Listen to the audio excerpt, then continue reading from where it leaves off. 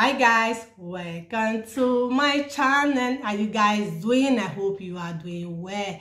If today is your first time of coming across this channel, please support your guest. Support me by hitting on this subscribe button below there. You will see a bell. Touch that bell, that bell stand for notification. But anytime I post a new video, you will be notified. Today's video where I break up for is so much interesting. I want you guys to sit down and watch the video.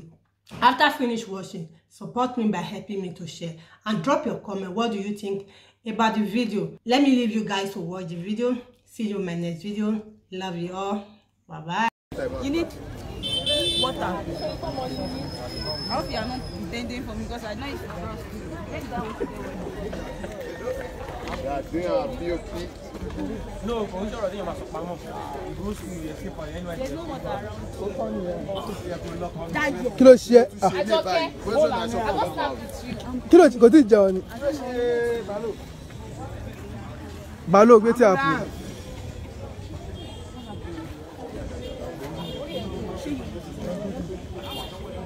Balo, wait here. Balo. Now. You thought he's joking. Kilo share when you kill it go. Stop.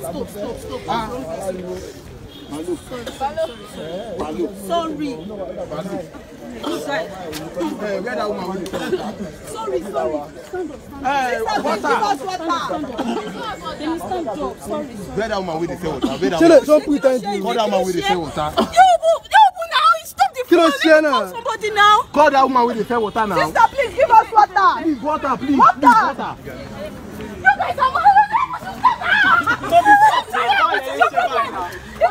So, c'est people. Now, Stop. It's okay. feel it no. Feel it no. Wait. Feel like they go far by there. Okay. Calm down, please. Stop. What happened? She didn't want to kill me.